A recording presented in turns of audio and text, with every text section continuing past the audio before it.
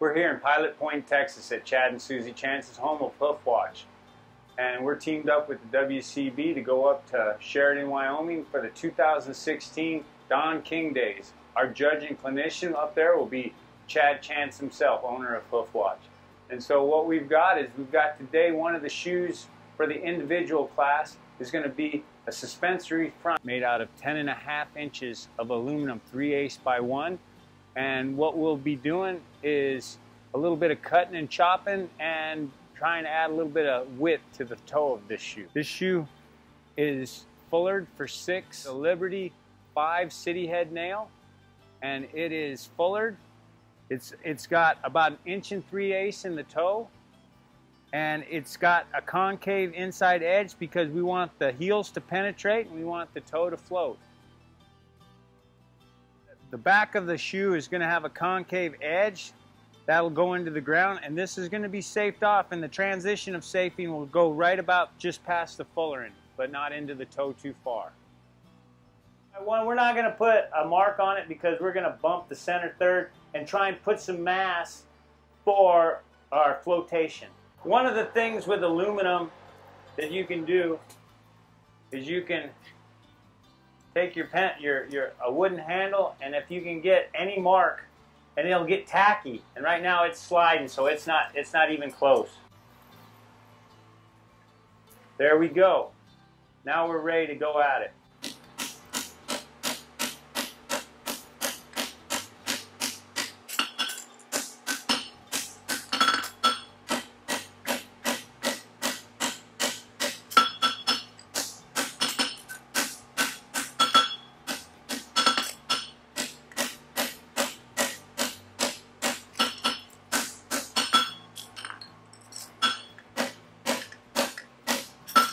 Keep these ends kind of narrowed up so you can grab onto them with your tongs.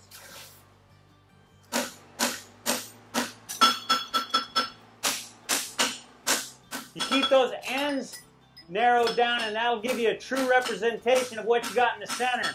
But if you measure and you got the ends all puckered up, some of your bump is just going to be those ends mushroomed. I got 3/4 of an inch. I'll add a little heat and we'll put a little bit more in there.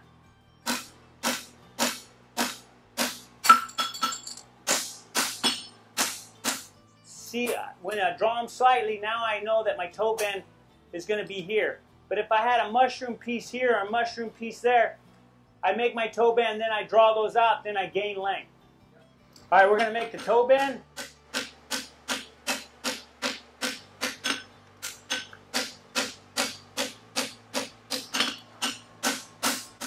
Come over here, and I'm going to use the leverage from out here to tighten up the toe. Do the same on this side.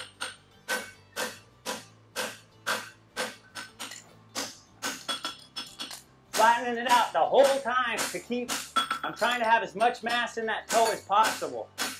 If I don't commit to too tight of a toe bend, that way if I draw this branch and draw that branch, I can still move my toe around a little bit to make sure I don't get racked too bad. I'm going to come with the soft edge of the hammer, and I'm going to get that to start to draw.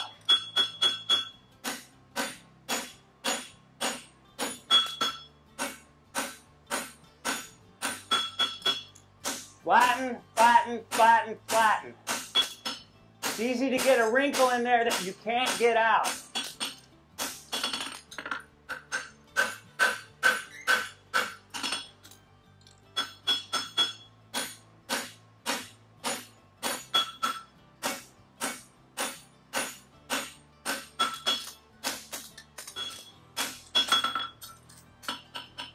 Just kind of get this ragged bit off the end.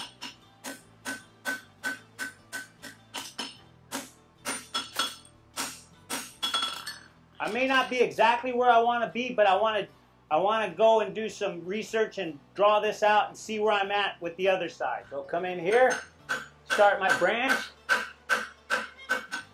and then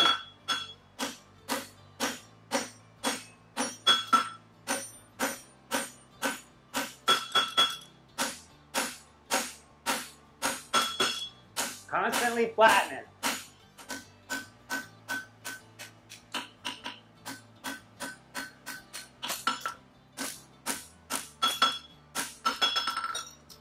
Once I've got the transition from the branches and I've got plenty of toe, what I'm going to do is I'm just going to square it up. Like, I know I need a little bit more material for the lateral side. Come in here and I'm going to try and get this square. So now I'm trying to get it as square as possible.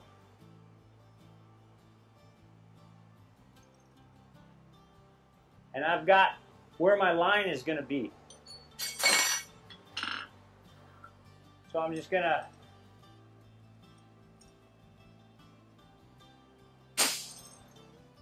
cut with my fuller. Now I've got a line to go to, so then I can come in here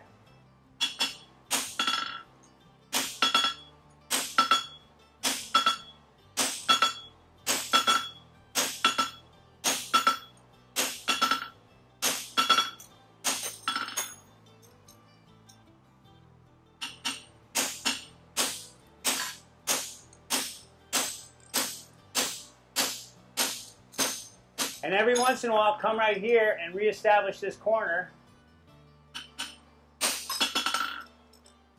And you notice I'm using the fuller the other way because I want this line to be straight and this line to be a bevel.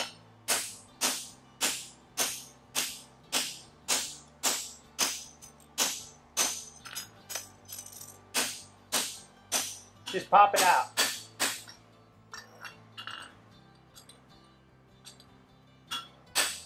Do the other side.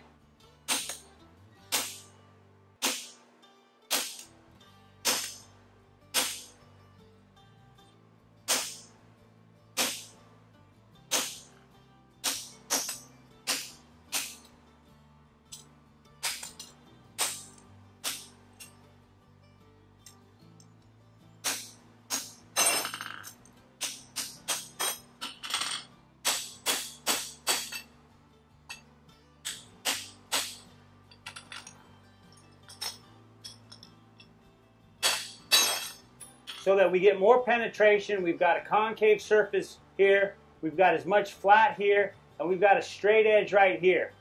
So now what I'm going to do is just clean up my lines a little bit, but I think for the most part I've got nice clean edges to where I can follow my fullering with.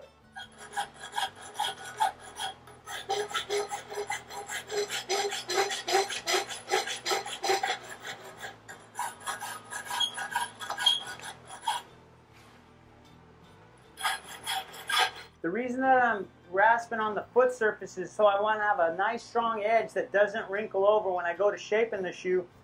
I can always fix the top edge, but if this bottom edge wrinkles over, it just won't bend right. So I'm just kind of putting a nice edge on there.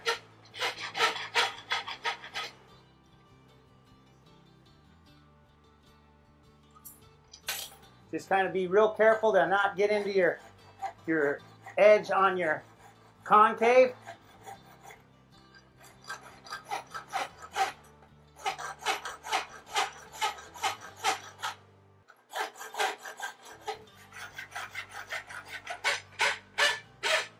I'm just marking for my fullering. This mark is going to be slightly ahead, so my first nail hole will line up with my edge.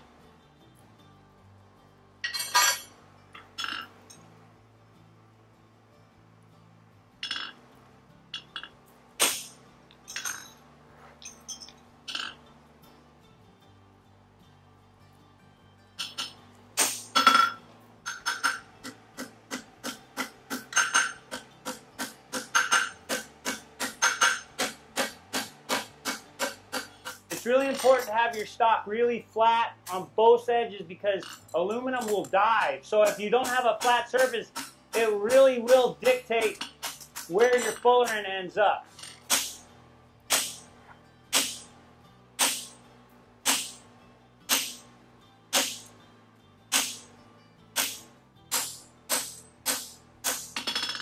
Come in here and get it nice and flat.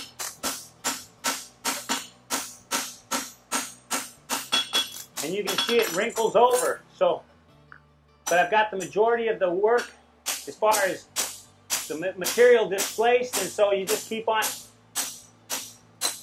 getting that knocked in. But it'll wrinkle over that inside edge, so you want to make sure you flatten it.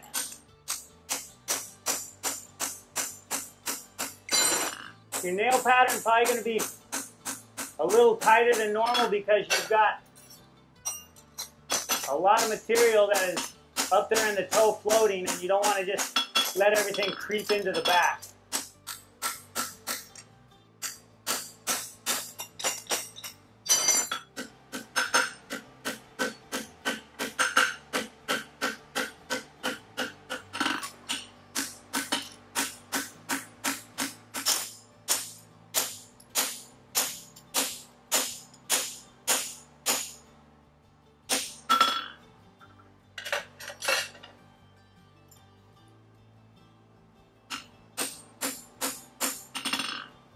Dunked it in the water, kind of harden pop that pritchel hole out.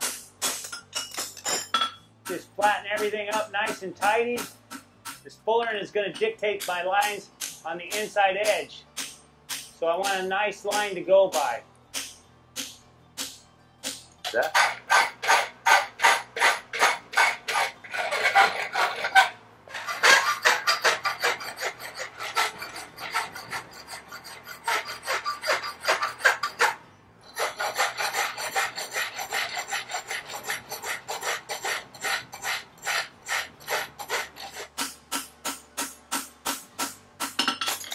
I'm finishing up this shoe with light brushing and just a stainless steel brush, just to get all it really gets in the lower parts of the aluminum and just kind of dulls it up a little bit.